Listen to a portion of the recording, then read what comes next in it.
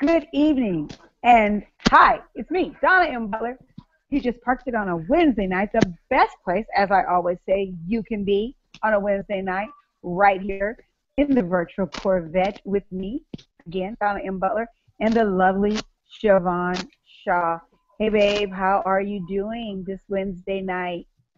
I'm doing awesome. I'm all ready to take this show on the road and talk about how technology has changed our lives so much, and that it's such a rapid change right now that you have to really keep up with the latest and greatest. And as we were talking just before the show with our guest, I'll introduce him in a second. I realized that we're very trendy because we're way ahead of the curve.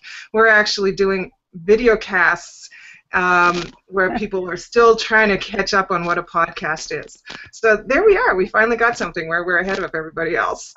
I know if we could just figure out the little tweaks that we need to make with this thing, I think we'll be okay. So do you have anything to rev your engine about before I bring on our guest? Actually, no. Well, I'm all thumbs when it comes to technology. So, maybe I want to rev my engine on why is it so doggone hard to program your television with the universal remote. There was a time you just had one remote. Now you have a remote for the freaking TV, the freaking DVD player. You have remotes for everything. And then you think you're smart and you go buy a universal remote, and then I don't know how to program that to my television. So what the heck? I'm revving my engines. Make directions easier.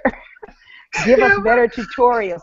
Help me, please, get this right, because I tell you, it took me a week to even get to be able to turn my TV on with one remote. I totally agree with you, because we have major issues here with the remote and the changing the channels, or not being able to change the channels, or even to turn the TV on or turn it off, and the digital box, and the this and the that, and all the different apparatuses. The router the router and the infrared. I'm learning so much because the internet is great. It's a piece of technology that I really like, because not only can people see us talking every Wednesday night, I can actually ask it questions, and it usually spits out an answer that I can manage and work with. So I love the internet for that, but the technology, the actual apparatus, don't like them. Whoever invents a remote that makes it really, really simple is going to make millions. Right. I mean, I had to have all these codes. A code for the television, a code for the DVD player. Are you kidding me? What do I need all these codes? Just pick it up, flick it, and let's watch some TV. So I'm revving my engine on that, and I'm so glad Naresh is here to help us clear up all this craziness about this. So yeah, and Naresh Vissa is a friend of ours, and he was last on our show, on our podcast on Blog Talk Radio 4 years ago, he tells us. That was a really, really long time ago, and since then he's been very successful. He's really one of the top producers in podcasting and radio, and he's written a book about Podcastnomics, how to make millions out of podcasting, is basically what it's about. Welcome back to the show, and now you are on a video cast with us. What's that like for you? Thanks, Siobhan. Thanks, Donna. It's great to be back. It's been 4 years. Wow, I can't believe how time everything has changed. 4 years ago, I know. I think you guys were living in different places. I was living in different places, doing different things, and a lot's happened since then. So thanks for inviting me on. We're glad to have you. We're so excited because you're an author now, and I think that's thrilling, because we tried our hand at being authors and wrote a book, Journey of the Soul Car, so we have something else in common other than being podcasters. Yeah, we're podcasters and authors. That's pretty awesome, yeah. But the majority of people don't know what a podcast is. They look at you like, huh? So that's the first thing we want to touch on tonight when we're talking about the rapid changes in technology, is that those local radio stations, even the national radio stations that we've been listening to, and the television at Donna's house that we can hear in the background. Is that yours? Is that? But keep going, and I'll find out. Okay, because I'll find out. I'm going to signal off camera here and say, hey, can we turn the TV down over there? Yeah, just tone it down. I just signaled off camera. Okay. And, you know, that's technology, you know?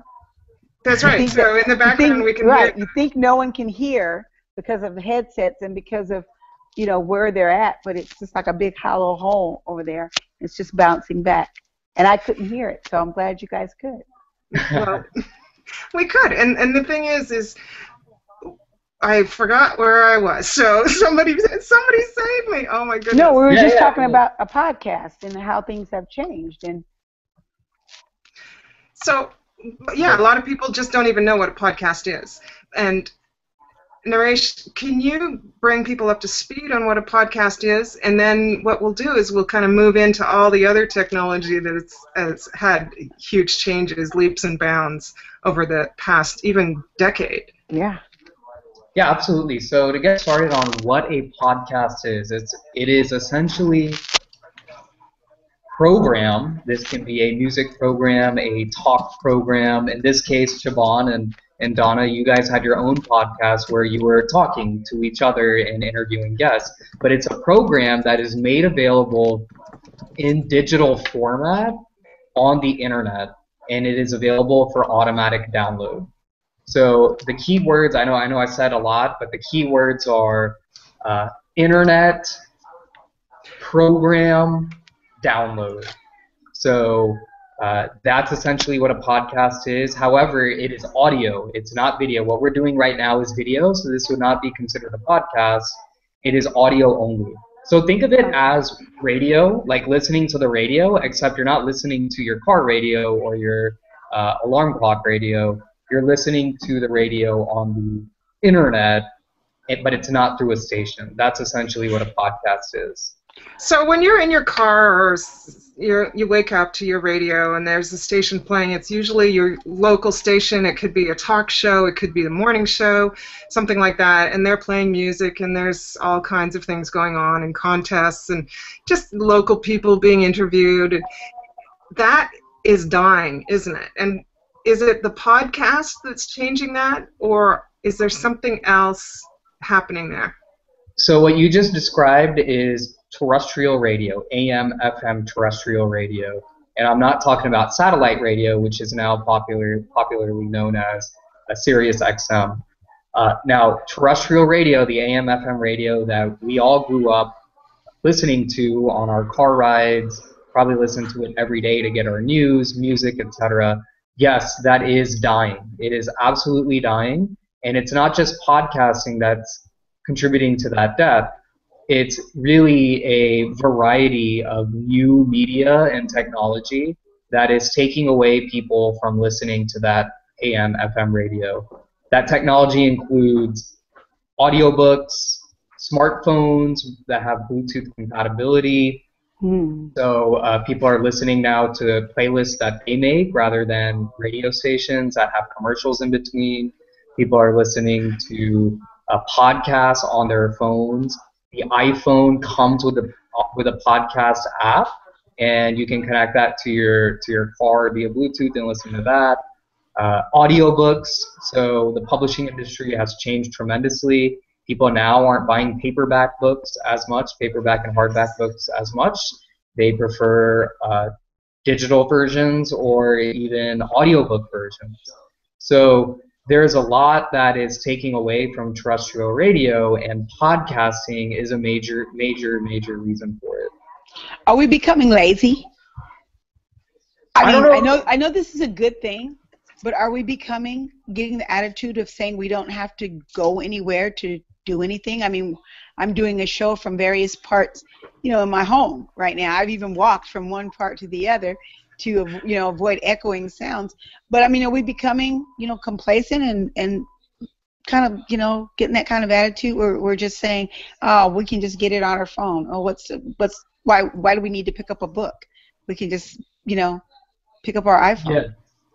I don't know if it's laziness. I actually, I'm of the camp that all of this innovation and technology makes our lives easier.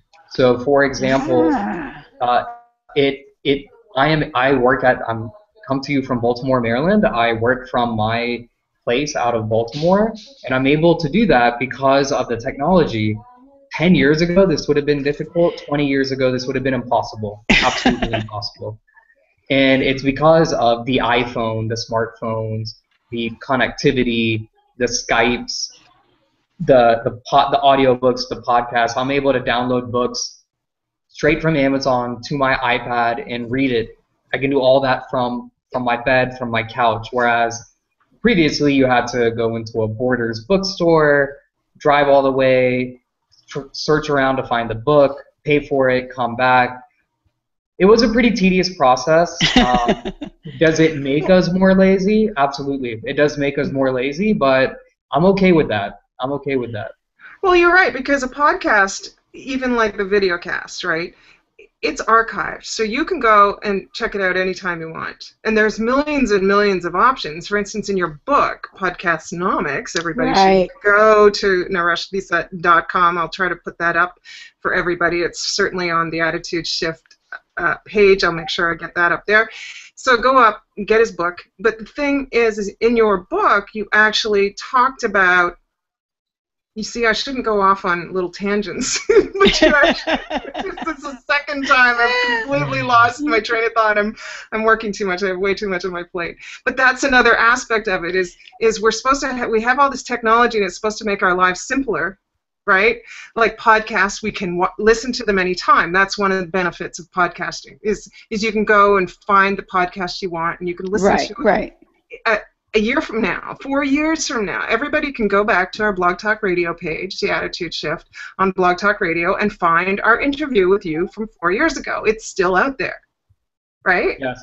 So that's the benefit, but it can, all this technology coming at you and all the innovation, all the changes, all the shifts, because they're moving really fast. iPhone, there was iPhone, there's iPhone 1, 2, 3, 4, 5, 6.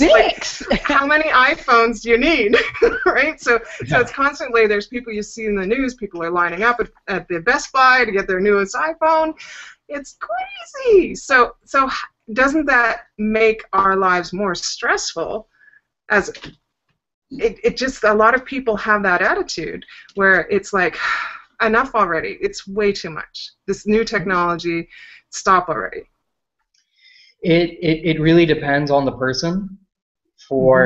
I love the technology. Anything that makes my life easier, and I guess, Donna, anything that makes me easier is a good thing, in my opinion. And I think that's what people want, and that's why so many individuals have the iPhone. Because it can do so many cool things. It's like having a computer in your hand. So it is. I'm a fan of it, but like I said, it varies person to person. But then people have desktops, they have laptops, they have iPads, they have iPhones. Mm-hmm. Some people I know, like friends that are working in direct sales, they have their Galaxy phone or whatever they call it, Galaxy S, then they're given an iPhone. So they're carrying like 2 or 3 phones around. But on my Facebook page, we were just talking about it. A few of them, one's a roadside mechanic. Like he goes out, it's like a tow truck driver. He has 2 phones. But then I look at it too. It kind of goes back to what he said, though. What Naresh said is, it is convenient to have, these things. I don't really look at my phone, and I do have an iPhone, and I don't look at it as just a phone. I look at it. No, it's a sleep aid. It is. It definitely is my sleep aid. I mean, it's my library. With it under her pillow. It's quiet. It's my library. It's my map. It's, I don't even use a laptop right now. All I do is use this phone. I mean, I'm doing the show with this phone. And so it does make it easier, but I see what you're saying, too. When you look around and, there's one for work, and then there's one for the kids, and then there's one for, whatever business I'm doing.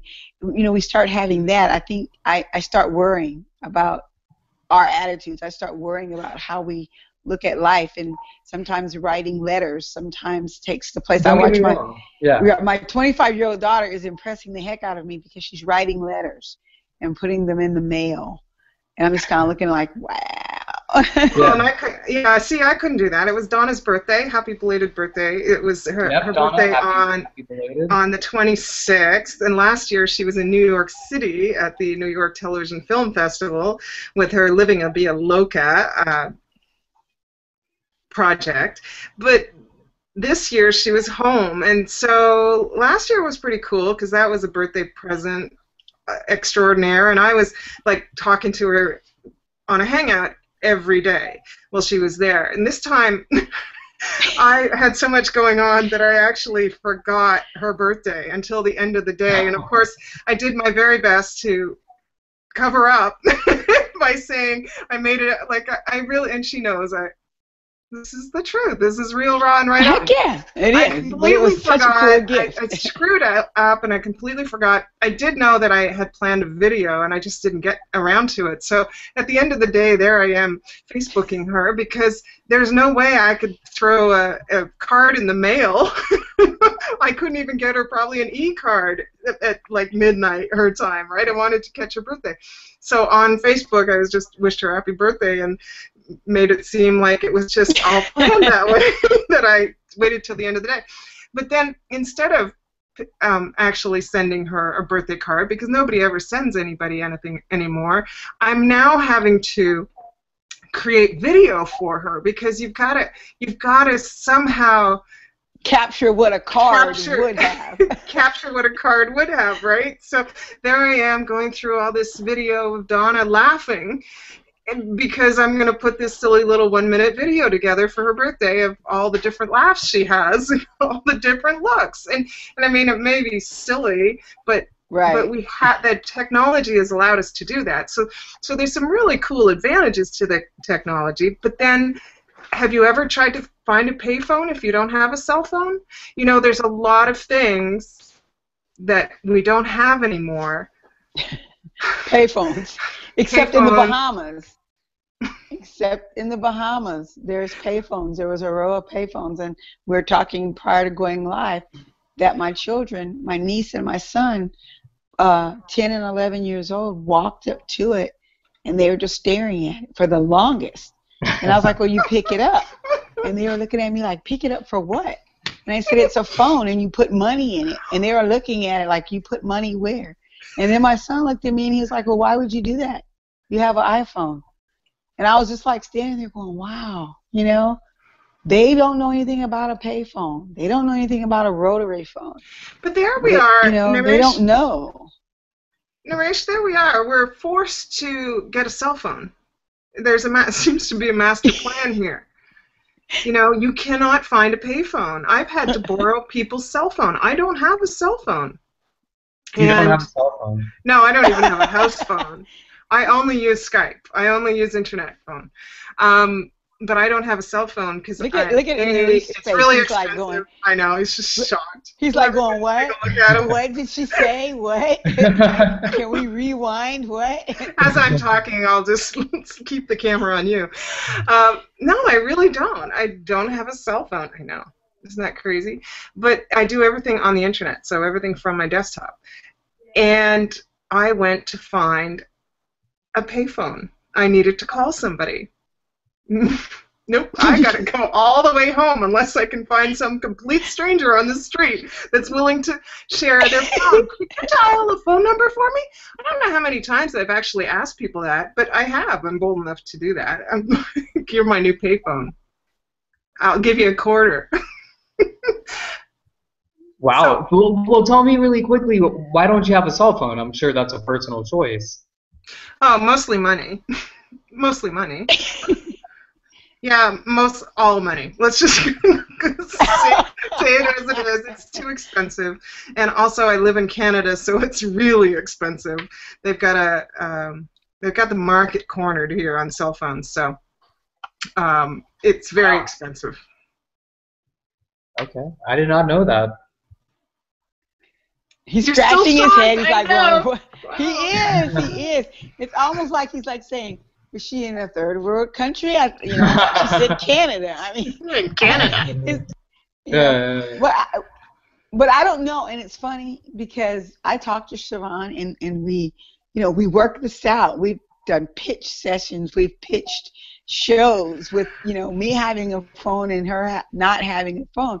She's managed to make it work, and that's just it, the attitude that she has. Now, let me tell you, if you take my phone, I'm probably going to kill you. Yeah, I'm probably just going to kill you. I'll say I get a lot of work done on my phone. In fact, every morning when I wake up, I spend the first hour just on my phone, catching up on the news, catching up on Me too. my emails. I mean, I do everything on the phone, and before I even hit my computer. So yes. I don't think I could even see the phone because I need reading glasses just to read the type on, you know, the font on my desktop. So I gotta be like this, right? I can't imagine now trying to read a phone. I can't even, the home phone that we do have that is for rare events, like calling my neighbor to tell her I'll be over for wine in 5 minutes, I can't see the numbers. I always have to put my reading glasses on. So I'm happier when I'm, you know, when I can. You don't have to see the phone. Well, I can magnify the numbers, you know, on my computer phone and stuff like that. So right. I don't feel so old. To each their own. So absolutely. But maybe I'm the one who's ahead of the times. Maybe cell phones will be the thing of the past, and it'll all be computerized. When that happens, we'll do mind control, okay? I think that's the next stop. You know what? If they take away cell phones, it's because they've created some kind of way, telepathic way for us to talk. Well, there are several technologies being worked on right now. As you know, like Google Glass. I don't know if you've seen Google Glass, but yes. Those are the glasses that go around you, and right now it has a lot of functionalities. And just wait another 5 to 10 years, and I'm sure those weird glasses that people wear around, everyone's going to be wearing them, and it's going to tell them where to go when they're driving. It's going to be able to call people. It's going to be able to do all sorts of things. So yeah, we're not too far away. We're not too far away. We're about 5 years away from Google Glass being picked up, being adopted by the mainstream. And what else? What else can we look forward to? Well, I think one of we've talked a bit about podcasting, which is now actually rapidly catching on. When we spoke 4 years ago, it had just been introduced to the market, but now because of the iPhone, which Siobhan, you may not be too familiar with, but the iPhone, they're now over. I can't even turn one on. I'm sorry, I can't even turn one on. That's how bad it is. well, so there are now over 500 million people with an iOS device. 500 million people. That's a lot of people who use either an iPhone or an iPad or a Mac computer, laptop, iPod. Not the iPod, but the others. Right. 500 million people, and this number is projected to be close to 1 billion by the end of 2015. So this is a space that is growing rapidly, and every single iOS device comes with the podcast app. So that's why I truly believe podcasting is going to flourish and take off, and the ease of producing and publishing a podcast is incredibly simple now with cell phone technology, with other technology. It's incredibly simple. So that's something we can be on the lookout for. The other thing, completely kind of unrelated but still dealing with technology, is the idea of what's called a blockchain technology. And the blockchain, you've probably heard of these digital currencies like Bitcoin. These currencies Bitcoin is backed by what's called the blockchain technology. Now, this technology is essentially a public ledger that keeps track of all transactions, and that's the easy way. That's the easy way to put it. Now, you might say, okay, well, what's so great about that? How is that revolutionary? It's revolutionary because it's a public ledger that stores information. So right now it stores transactions, but what's being worked on it is the ability to store tax records, computer files, system files, legal documents, I mean, soon enough, people are saying that the internet can be stored in this blockchain technology. What? So the technology is incredibly innovative, and it's still in its very, very early stages. But I think in about 10 to 15 years, this blockchain technology is going to be kind of the hub of our lives, of everything we do. We'll be able to make phone calls from there. We'll be able to put our lives in this blockchain, and it'll be publicly visible so that people can police each other. Right, So let's say, for example, let's say you're single and you're about to meet someone up for a date who you met online. Well, you can take a look at their blockchain ledger, and you can see exactly, what purchases they made, what kind of, what stuff might be there. No, I buy Henry bars in blocks of 4. I just. That's just an example. Right, obviously, privacy is an issue, and there are ways. It's a very complicated. It was invented by this. Nobody actually knows who invented it. His name is Satoshi Nakamoto, but that's a pseudonym. Nobody knows who he is. Wow. I think it's you. I know. No joke. Yeah. No. It's really no chance. I don't even understand it fully, but that was just an extreme example I gave you. And what makes this technology so good is it's actually anonymous. It's actually anonymous, so you're able to transact anonymously. So I like that. That's pretty cool. That's why it's been. So this my mind is spinning. Okay, so I don't even. I can't even fathom what you're talking about. So how do I shift my attitude from this very resistant attitude to this new technology? Like, no, you'll find out the nights I have to buy cheap wine. Right? You know what's so funny, Siobhan? And Naresh, what's so funny is something so simple. I watched an uproar on Facebook with something so simple with the new messenger. Everyone was like, oh, I don't want to use the new messenger because it's going to, they're getting my information, or they're doing this and they're doing that. And I was kind of like going, okay, every time you put something out there, it stays out there. So there's no more information going out there than you're putting out, and you're not protecting yourselves. But the best thing I can say about that, and I also would tell people, check it out for yourself. And that's how you're not scared. That's how you don't get scared. That's how you change your attitude, is to go and check it out for yourself. I mean, what can you do? I mean, can you break the internet? I mean, can you really go and do so much damage to something that, you mess the whole system up? I think sometimes we just need to do it. Yeah, well, this technology is coming. There's an entire industry dedicated to startup technologies like this. And like we said earlier, to each his or her own, because I'll embrace the technology, but other people won't. And there are ways you can still live a very happy life without embracing any of this technology. I know plenty of people who have the old school cell phones, the flip phones, and that can't text or do anything, and they're completely okay with that. Yeah. So moving forward, my mom hates her iPhone. Literally. Somebody should do a story on me. I am able to pitch TV shows. I'm able to do a video cast. I'm able to do podcasts. I'm able to run a business. I'm able to do all these things, and I don't own a cell phone. Somebody should be writing about that, because that's got to be something that, only like maybe the senior crowd does now. Like my mom.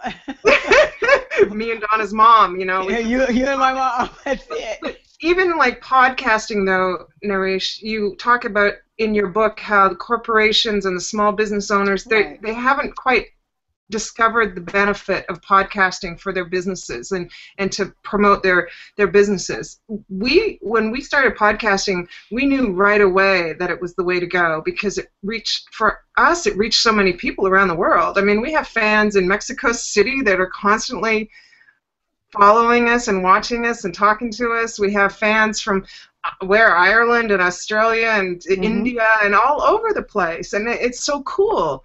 Right. It's really connected us to people that want to hear our message. But you say in your book that a lot of the corporations just haven't caught on to the concept of podcasting. Why and when will they? Why not? And when will they?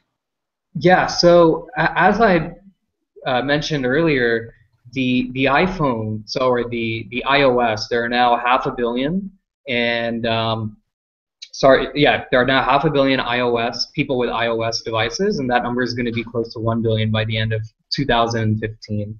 And that's huge. That means a lot of people are using this iOS device, which has the podcasting app. So that means there is already a huge market for people who will listen to podcasts, or who literally have it in their hand, that the capability to listen to a podcast in their hand. Now, going to your question on the corporations, the reason why so many small businesses, corporations have not caught on to podcasting is because going back to technology, podcasting is still relatively new. The first 2006 is when it first kind of came out.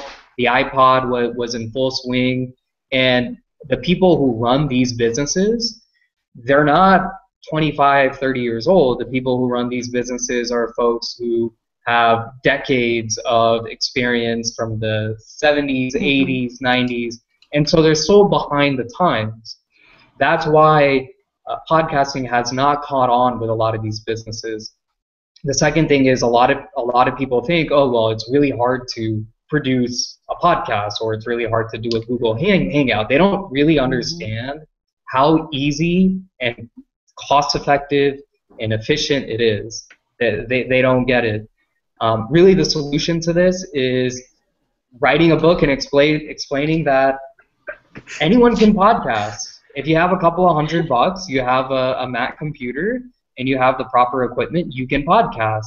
You're going to have to put in some time to actually record yourself and make it a good podcast, but it can be done. And there are so many one-man podcasts out there who kill it, who do an absolutely amazing job. And like you mentioned, they have fans, listeners from all around the world. So I have several podcasting clients, and I see firsthand how money is being made, how they are connecting with their listeners. The internet is just, so far, the internet is probably the greatest invention to business to date, and podcasting is really a byproduct of the internet and the innovation in the smartphone space as well.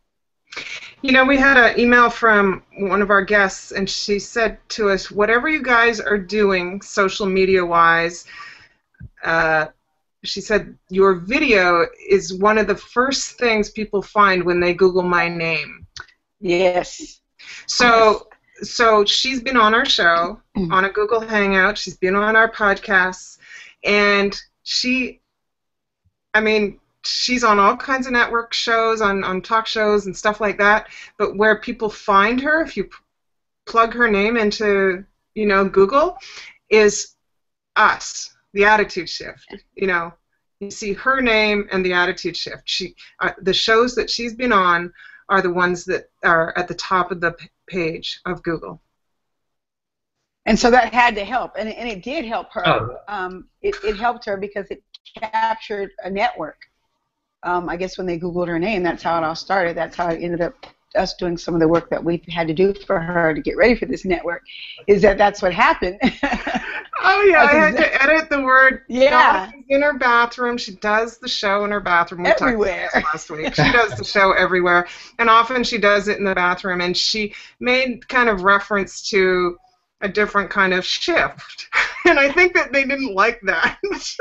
It was very funny, so I had to take it out. I had to edit it out, which of course took me a week because I've been so busy, but I finally got it done, and it should make the network very happy because now, I don't say I'm on the toilet. Okay. She's not on the toilet doing the show, which freaks people out. And that goes back to what we're saying, just like you're saying, look at all the things we can do. I mean, and I like the way you said that. It's the attitude of what you accept. You're either going to embrace it, and my mom won't. She won't Skype. She has, like I said, she has an iPhone. She won't FaceTime. She won't do anything. She doesn't have an email. My dad has Facebook. My mom doesn't. And so it's like you said, embrace it, or not. It's okay. You can still live a happy life. She loves looking at the pictures. When we come over, we show her Facebook. She looks at my dad. She's all good with that. But I'm like you. I love technology.